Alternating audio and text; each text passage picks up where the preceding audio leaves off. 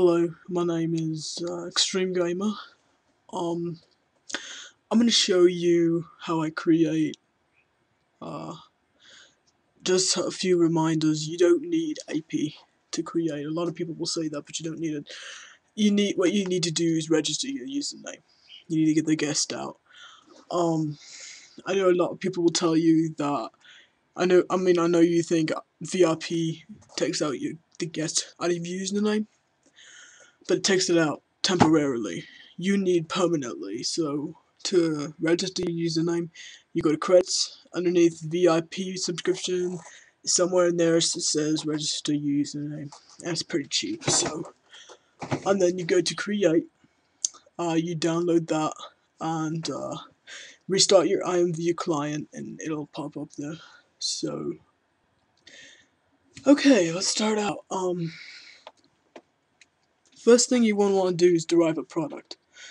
So you go to search catalog, you put in hair, whatever you want, and make sure you click this little box here, show derive products only, and it'll list all the products that you can derive from. But we'll start with this hair because it's like my favorite, and it's pretty simple. So, alright, after you, okay, we're gonna go. A lot of creators will take someone's product and just resell it as it is. So a lot of the items that are really expensive, you can always look up on the web browser and click who they derived it from. So click this down here, and it'll take you to either a different look or the same exact look that's a lot cheaper. So it's up to you. But anyways, and alright, we'll derive. What you're gonna need is this code down here. So alright, let's go. Make sure you have this box. Like I said, after you click download create, yeah, you just get the box. Okay, derive new product. You're gonna have to put in the ID that you just copied. Or you can use any of these. It's up to you. And then go. Just give that a minute to load.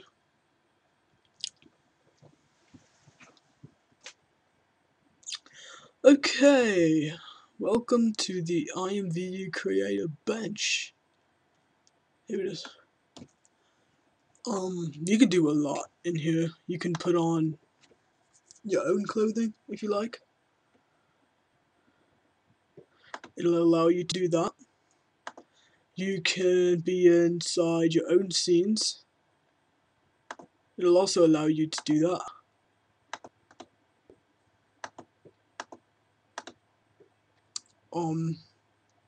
If you're creating something that you want, like a couple's pose or something, and you need another creator, I need another user, actor, kind of, well, I'm lagging, there we go. You go ahead, and you just click debug tab, come on, there we go, and click the tab add actor. And you can only add one actor, you can't add more than that. And you could, what you're doing is you're just simply adding your noob self. This actor will show up to be a noob. Okay, gotta wait for it to load. There he is. Okay. And you can dress him up any way you like. I want to use my very rare dress him up like a chick. Oh god. Okay. Anyways, you get the idea.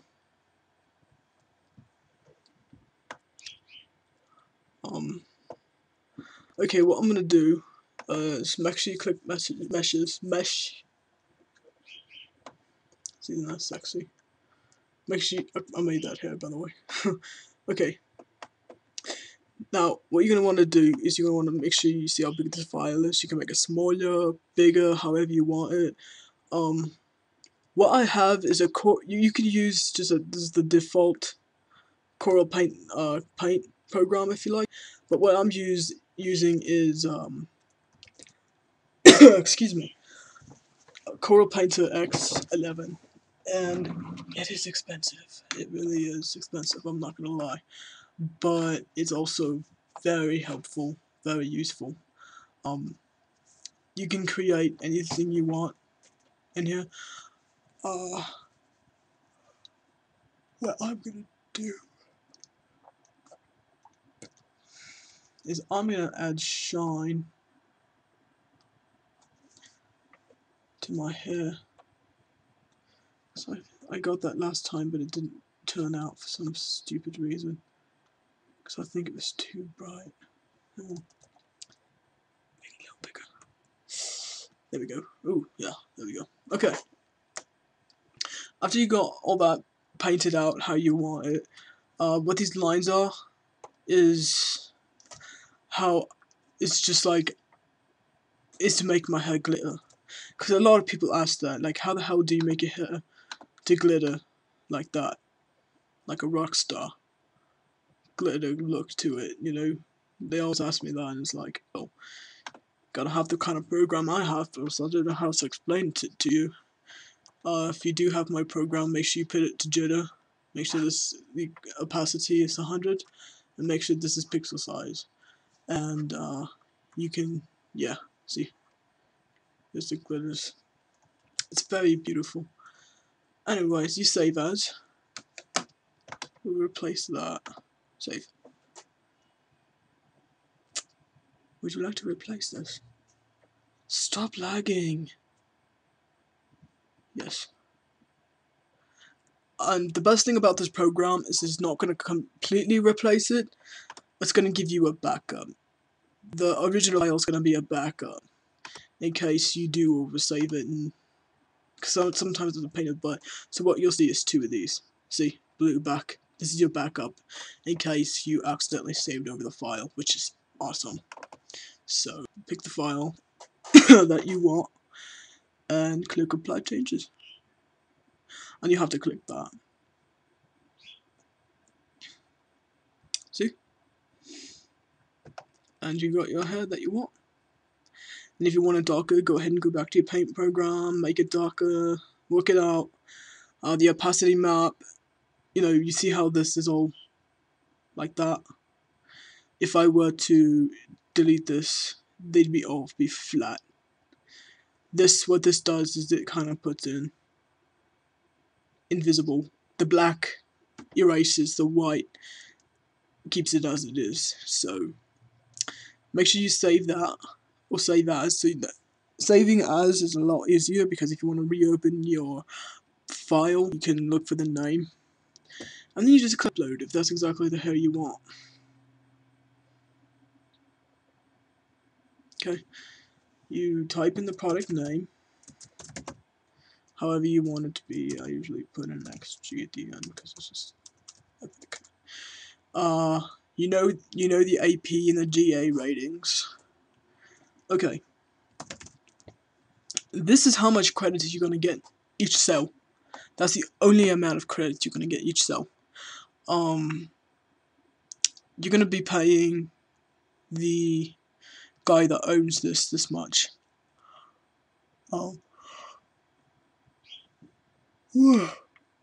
Excuse me. But the total right here, this is how much you're gonna sell it for in the shop. The users buy this, they're gonna actually pay 846 credits for this.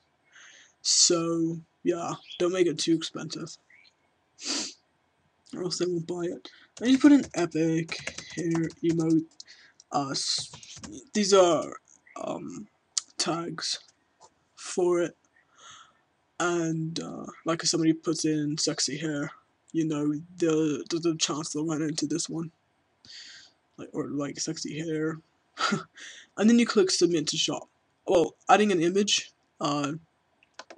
you've seen my images, how they flash like that. See, it's really simple. The Corel Painter 11 provides that too. You make sure it's the file size, which is 100 by 80. and you click movie width in as many frames as you want. Don't worry, you can go to movie up here. After you get that, you can add frames, delete frames, erase frames. You can do all kinds of shit with this. It's awesome.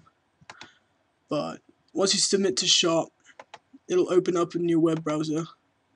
It'll look like this, except right here will say it's big black bold letters, this product has not been published. Would you like to publish it? Click here, and you can click that to publish it, and it's got to go through peer review. And what that is that people has to vote whether it's acceptable to sell or not. As you can tell, one user failed it to harm to minors, which is okay. But anyways, the CS override will take a look at it if it fails, and if it's okay, they'll say, alright, well, let's find it published in the shop. And if someone fails it, it could take up to 2 to 3 days before they publish it. So, and of course you'll get messages in your inbox that lets you know if it's passed peer review or not. And if it hasn't, it's available in the shop and everybody else can see it. But yeah, that's pretty much it. As for some voice boxes, let's go to, here it is. See, derivable with triggers. Go ahead and derive that. And what I did is I recorded my own voice. You gotta save it in an OGG file, if you got that kind of program. But that's how I made my voice boxes, and that'll be in actions once you have the thing like that. But anyways, I hope this helps out with anything you want. IMV is a lot of fun. Chat me up sometime if you like. If you have any questions, talk to me. Alright, that's about it. I hope you have a great day. Stay in touch. I'll see you later.